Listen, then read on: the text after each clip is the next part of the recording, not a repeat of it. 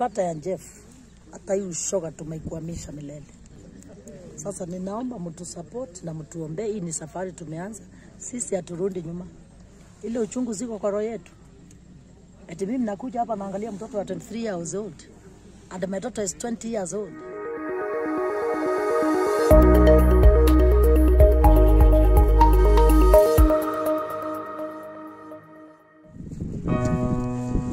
My friend, my brother, how are you? Mko salama? Karibu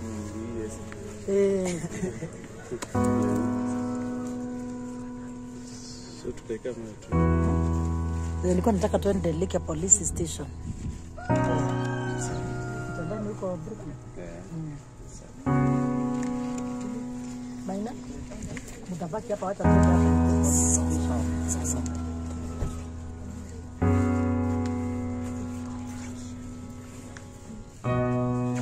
Acha mzalimie maskari wangu. Sasa hakuna shortcut. Nimeambia Kidiki, huyu mtoto huyu amekufa hapa. Lazima tupate justice. Na hii ni permanent justice. Hakuna mtu ataiua kijana tena. Hakuna mtoto ataiua tena. Na yule mpumbavu atatafuta pesa zake kwa kupangia kuua vijana wengine. Ana nafasi kwetu. Sasa leo hii mimi member parliament nimeacha shughuli zangu zote. Na pia nashukuru Kidiki vile alisikia ombi langu. Nilimwambia kama hatujafufuliwa huyu mtoto, basi pia hiyo ita create fear nchi yetu ya kuonyesha vijana wetu, watoto wetu maisha zao ziko hatarini. Mtoto ataitoaje na mwanaume aende kwa nyumba baadaye atupo kwa gorofa na aziko haraka hapa? Kwani imekuwa ni kuku? Watu wamefanya mtoto wetu kuwa kuku. Sasa watajua wamefanya makosa kwa kuua mtoto wa kutoka Njoro constituency kwa kadhambi ambaye ni mtetezi ya vijana. Sasa walifanya makosa. Sasa hizi sina haraka.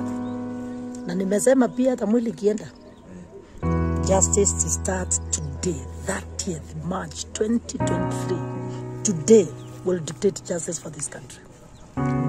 Justice tunataka ianzie from today. Hakuna mambo ya kuambiwa tuko na haraka sasa ya kuzika huyu mtoto tena.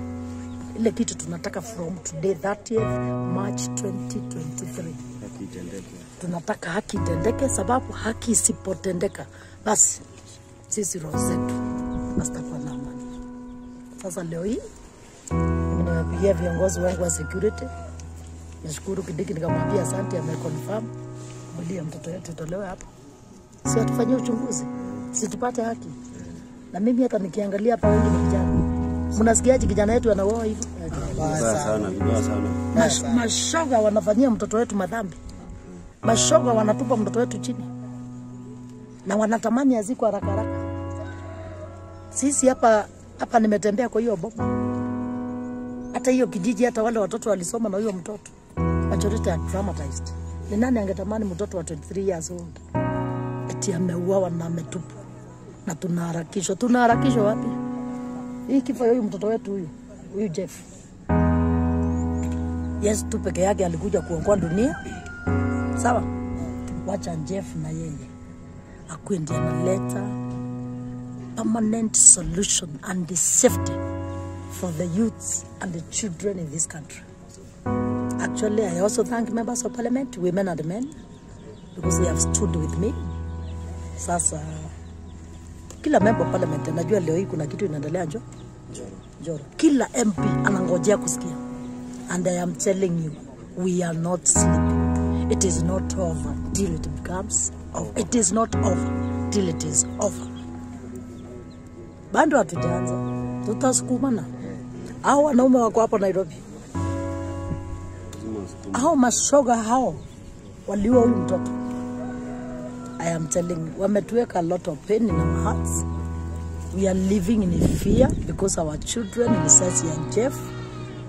Therefore, when we get justice for Jeff, then we can sleep. But tangu Jeff kakufa, hatujapata amani.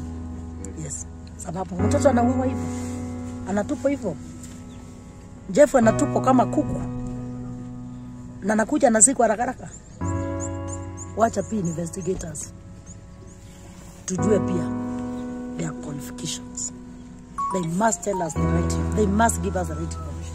Mheshimiwa, kitu inafanyika wakati mambo ya ushoga inafanyika wakati tunaona kwamba Supreme Court pia imepitisha na kurejistiwa kwa vyama vya kutetea ushoga. Labda hivi visa havitaongezeka ikiwa sheria kama hiyo itafanyishwa kazi. Najua pumbavu ya ushoga, nchi yetu ni nchi ya kumsifu Mungu.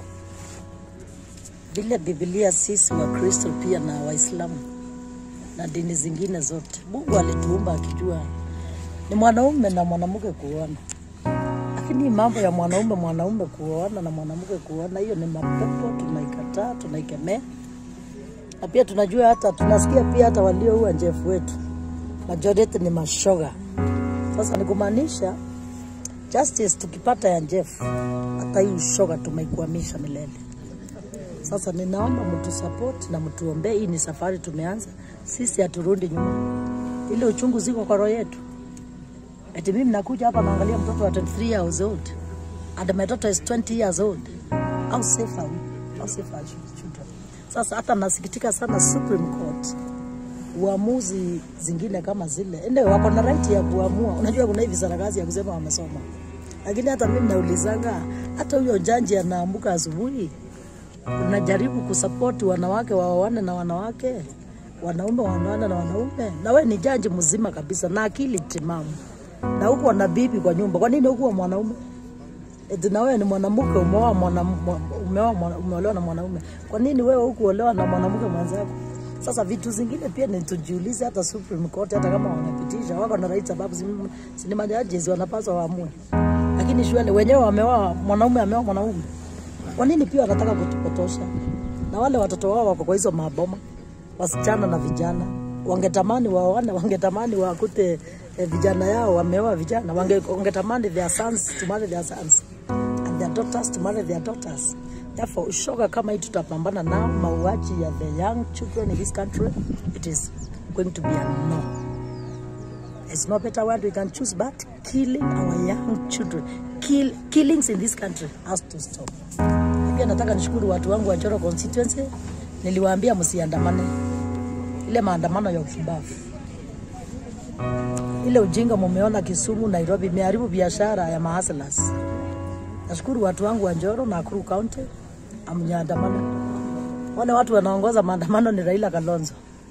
Lakini baada ya kura Kalonzo alipeana kijana yake akawa MP ya Yala. Raila akapeana msichana yake akawa MP wa Raila wa Yala wa East Africa. The daughter of Raila is a member of parliament. The daughter of Kalonzo is a member of parliament in East Africa. Sasa maajabu ni wewe maskini unatumiwa kuandamana na timu ya Raila, wakati mtoto wa Raila na Kalonzo wako East Africa Parliament wanajienjoy tu, wanaangalia TV wakati unatumiwa mbali. Wananchi wacheni niwaambie, hizi maandamano zinatesa sisi mahaslas wale wa mashinani. Na ninaomba tafadhali, ikiwa kuna kijana ananisikiza, kaa kwako, omba zile pesa mmepewa na serikali, youth fund, Uweza fund, tuendelee kufanya kazi. Nilisikitika sana kuona mama pale Nairobi jana anauzanga kibanda na vijana wanaenda wakifanya hawking, ile kuuzia watu vitu rejareja, lakini walitandikwa jana na timu inaongozwa na Raila. Kweli hiyo ndio haki tunataka kweli? Hiyo ndio haki tunataka? Alafu shinda ni Raila.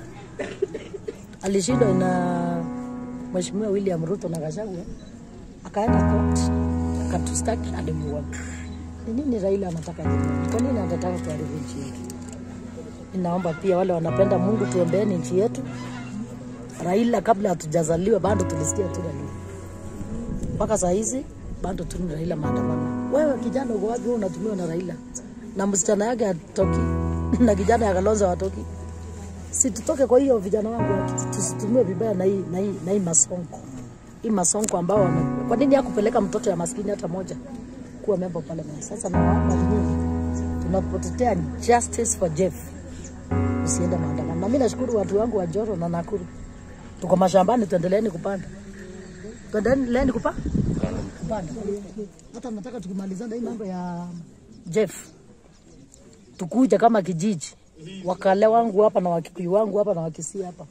Tuungane, tukuja tu support baba Kenjef na nyanya Kenjef. Kama wako wamepanda mashamba tupande zo. Nataka tukue mfano mwema. Sisi ndio tunaenda kuongeza chakula nchi yetu ya Kenya. Ndio tusiwe tunadanganywa hapa na Raila.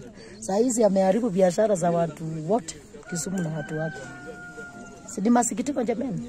Sasa mimi nasikitika nikiona maandamano nchi yetu kiongozwa na Raila ambaye mtoto yake ako parliament, na pia nasikitika nikiona mwili wa mtoto wetu. Simu niruhusu kidogo nikimbie pale Likia police station, nasikia kwanza security imekutania hapa. Okay. Simu niruhusu alafu nienda.